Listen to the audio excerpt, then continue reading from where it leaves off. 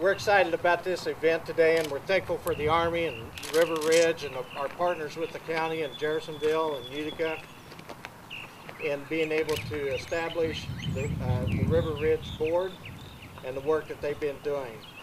This day is important to the city of Charlestown, and it's a historic step in the cleaning up of this facility and getting it ready.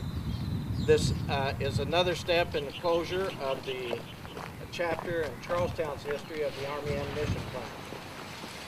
This plant has brought Charlestown both prosperity and poverty through the years. The demolition of the power plant is symbolic of the history of Charlestown, the narrative of our city, in that this plant used to bring great energy and powered this entire facility, and this facility powered the economic engine of Charlestown for nearly 30 years. It's laid dormant now for more years than it had life, so we're excited about today seeing another step being taken to close this chapter of the history of our community.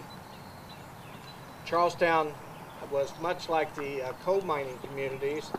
Our town experienced a boom during the heyday and the glory days of the ammunition plant. But the plant's been closed now for nearly 40 years, and Charlestown has seen the challenges of overcoming. So we're excited today that we take another historic step enabling us to put this chapter to rest. We have seen as each of these steps take place, the vitality of Charlestown continues to go as we are always redefining and helping put Charlestown in a place where, as this grows and brings hope, more hope and opportunity to the community, that we're ready for it. So today is a great day for us. We appreciate everybody that's been involved in the efforts that have taken to get us here this day.